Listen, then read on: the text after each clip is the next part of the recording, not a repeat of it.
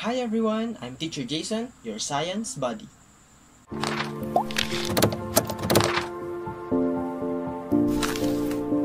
Today, we're gonna investigate the presence of forces on objects at rest using the pen and the book setup.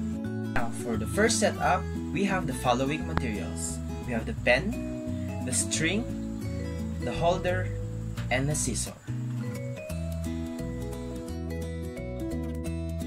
Now, for setup A, we're going to hang a pen by a piece of string like this.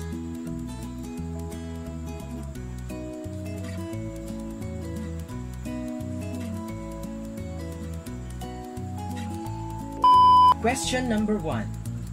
Is the pen at rest or in motion? Now, question number 2.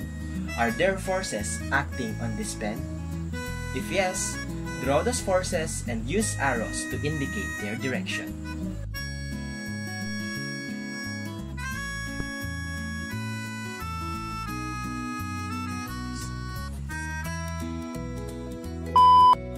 Second step, using your pair of scissors, cut the string and observe what happens.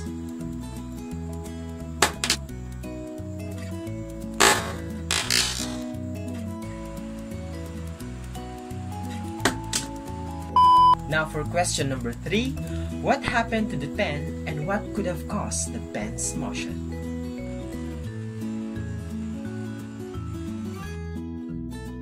Now for situation B, the material that we're going to use is a large book.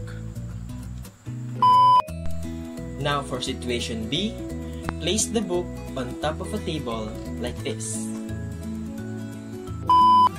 Question number 4. Is the book at rest or in motion?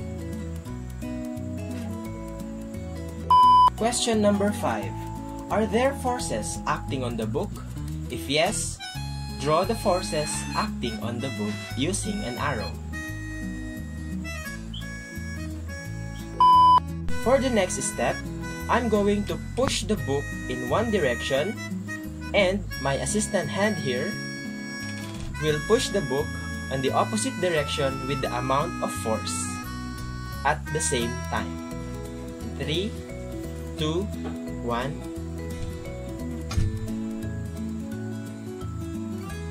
There you go.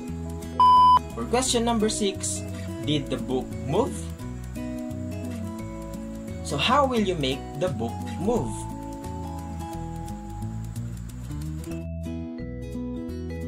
In both situations, the pen and the book are both at rest, but this does not mean that there are no forces acting on them. So, what do you think are the forces that acts on the pen and on the book?